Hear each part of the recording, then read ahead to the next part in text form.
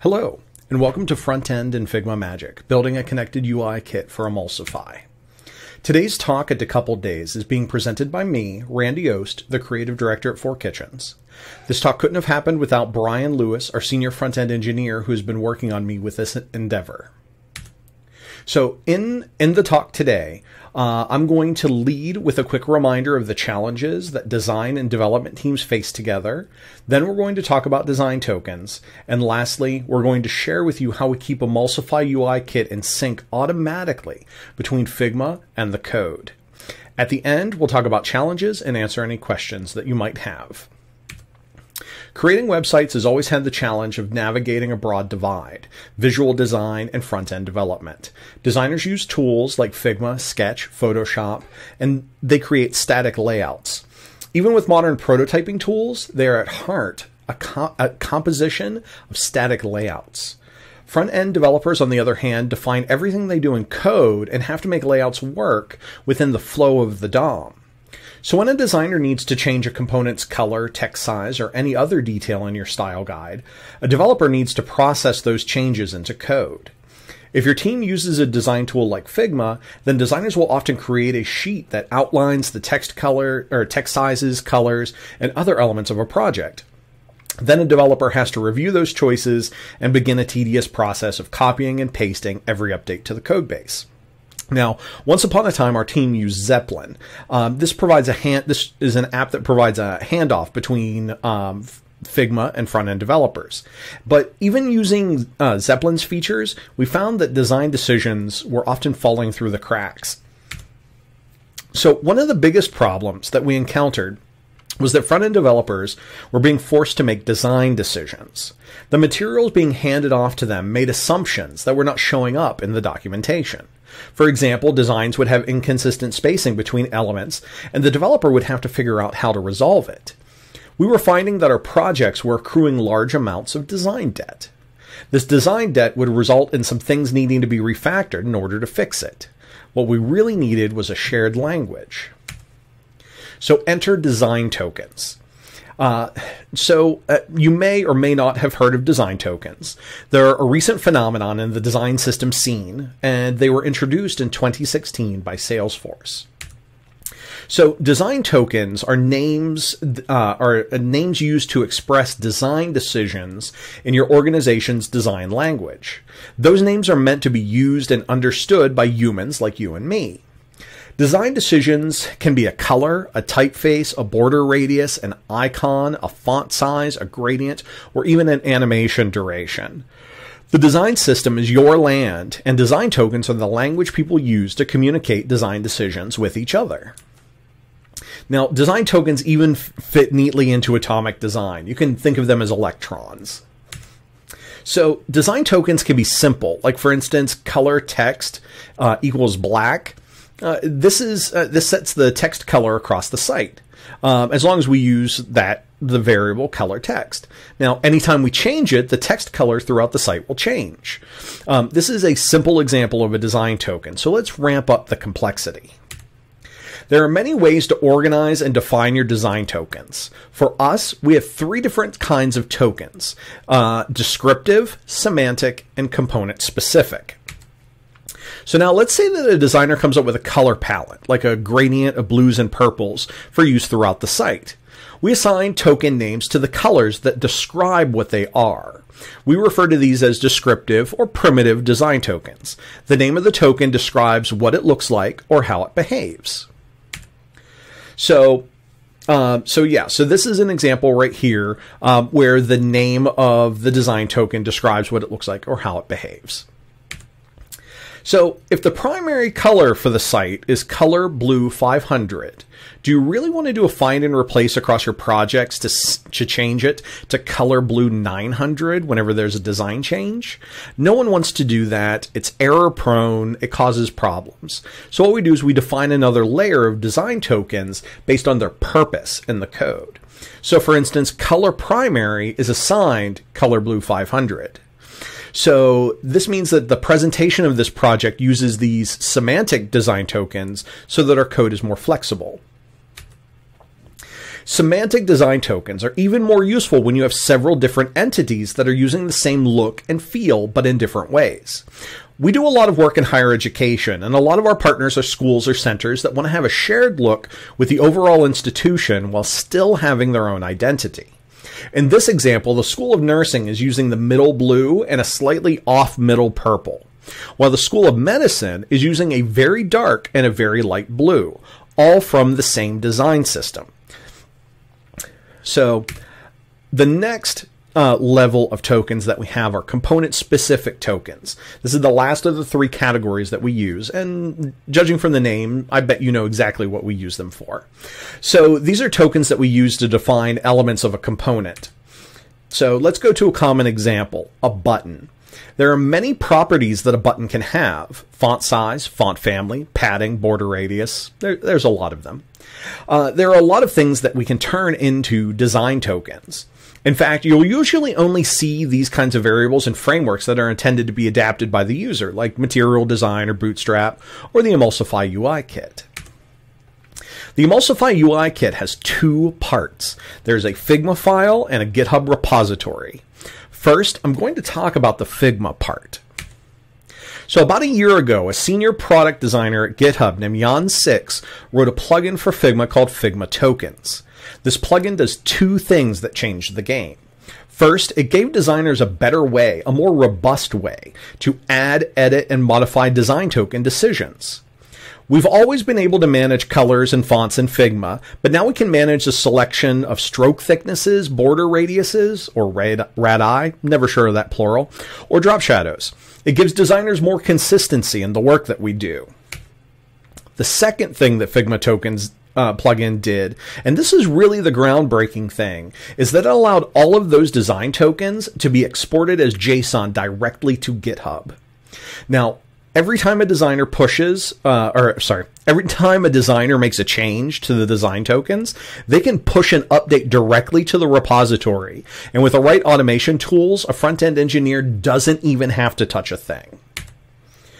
The JSON format that Figma Tokens outputs needs a little of attention before it can be used in the front end. Figma Tokens, the plugin in GitHub, allows token values that reference other values. For example, our spacing scale, shown here, is defined by multiplying the base value, which is set in the small variable. This is great for creating scales, but not so great for converting JSON into CSS. The solution to this is to run a converter supplied by the author of Figma Tokens to convert the JSON into a universally recognized format. The format that we use is the Amazon Style Dictionary. So Style Dictionary is a build system that allows you to define styles once in a way for any platform or language to consume, and a single command exports these rules to all the places that you need them, from CSS to Sass, even Android and iOS. For the curious, the W3C has a design tokens group that is working on a standard format for design tokens. Exciting stuff. Every time a designer pushes to the UI kit repository, we have a workflow that fires and runs a script that converts the design tokens from the Figma tokens format to the Style Dictionary format. Then we run Style Dictionary to output everything as CSS variables. We've been shipping a component library with Emulsify since the beginning of the project. Part of the reason for this is so that we can lean on best practices, carry forward accessibility refinements, and start projects without having to start from scratch. With the Emulsify UI kit, we're starting to connect components with design tokens. For example, this is the CSS for the button component in the UI kit. Notice that we're using the component level tokens to define a lot about how the button should display. Now, the trick with something like this is to find the sweet spot in the complexity. We don't want to overwhelm a designer by making them define too many things, but we also want to have a solid integration with design tokens. Our approach at the moment is generally to cover spacing, color, and typographical design tokens for components. Now, as the community uses this and gives us feedback, we're going to make improvements and changes to that. So now we're going to switch to a live demo. Let me go ahead and get out of here. Going to close that. Oh, let me hide that. All right, so we are actually going to start off in Figma, and then we're going to take a look at the UI repository in GitHub. So we're in Figma right now. I'm going to go ahead and open up the Figma Tokens plugin. Within the UI kit right here, what we have is an example page. And this example page that we have here makes use of the tokens that we have. So for instance, it may be a little bit hard to see because of the size of the video, but there is a global collection, there is a semantic collection, and then we have component collections within the plugin. So what we can do to make changes, let's say you're a designer and you make a copy of this and it's time to start working on the client's repository. What we can do is we can go in and we can start changing colors. So for instance, right now, this is all kind of Emulsify themed. Why don't we go ahead and make this the primary color green. I'm going to go ahead and do that and hit update. You'll see that everything that was color primary just got updated. I've got color primary light. So what I'm going to do here is I'm going to go in and I'm going to pick a light green color, green 200, hit update. And you'll see that changes. And I'm going to do the same thing here with our color primary dark. I'm going to pick a dark green color out of our palette and hit update. Those colors have changed. Let's take a look at the text colors here. The text dark color is colors blue dark. I'm going to make it colors primary dark and hit update. And now it is a dark green. And then the headings color, I want the headings color, which currently is using colors primary dark. I'm going to actually have it use color primary and hit OK. And here we have, we've already made updates. You see everything has changed. As a designer, I can take a look at this and then start to be like, oh, well, here in this card, this header, is a little bit hard to read. And I can fix that at the component level. This currently isn't a component, so I can't show that example. However, you can see everywhere else those changes have been made. Now let's look at the button here. The button is still blue. So let's go ahead and take a look at the button. Let's make the background color for the button. We're going to go ahead and have this be primary dark and hit update, and boom, it just changed. And let's go ahead and change the border radius on this. So the button radius is defined here. I'm going to hit edit token. Right now it's set for radius small. I'm going to use radius large. And I'm going to hit update. And whenever I do, we have nice rounded corners. Great. So I've made these. Oh, you know what? There's one last design change that I want to make. And that design change is to the text. So I'm going to search in here for font family. Let me close that up. And I need to go to the tokens for font family because I'd like to change the font that's in use here. There are a lot of typographical choices or tokens in here. So there's font primary and font secondary. Font primary, going to edit the token. Right now it's enter. We're going to actually make it Georgia. And we're going to hit update.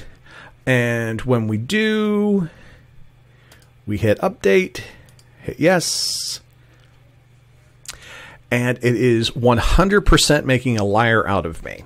I did this before. I guess this is a problem with live demos.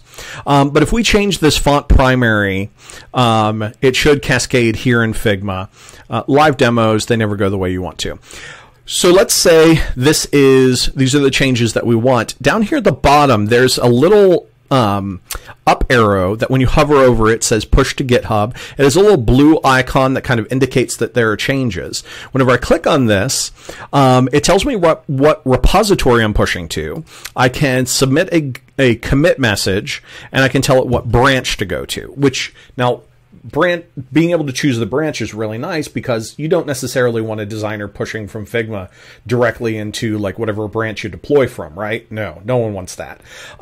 So you can have them, we use, for instance, a branch called Figma. You can call it whatever you want. And whenever you hit push, it will push those changes to the repository, and the designer will be offered a chance of creating a pull request from that. So they can actually create their own pull request as well, which is really nice. So when these changes get pushed, I'm going to go ahead and I'm going to hide Figma for right now. And we're going to head over what we're looking at right now in GitHub. We're looking at the repository. As a designer, I actually created this pull request directly from Figma. We have this isn't filled in because I just didn't. But basically what it is it is going to show us what has changed. And we can see here font family's primary has changed to Georgia. In the tokens.sas file, .scss file. And we can see that the Figma tokens JSON has changed. And then a couple of other little bit of data change there. And because this repository is set up with Netlify, we can take a look at those changes directly. So the first thing we're going to do is we're going to take a look at the default Emulsify UI kit. So this right here is the basic page that's been coded up to match the Figma file. You can see all of the copy and generally the presentation is the same. The only difference is that it is actually live code, which means that we can move the page around and take a look at it for real and see how that reacts. Dynamically created by all of our automations, we've got all of the changes here. Our font is Georgia. The greens have changed. Our button has changed. And everything has carried over. And so that's really nice. And that is the power of the UI kit. I am going to open up Keynote just one more time and get this, just because I've got an ending slide. Roses are red, violets are blue. We can talk about challenges or answer questions from you. So thank you very much.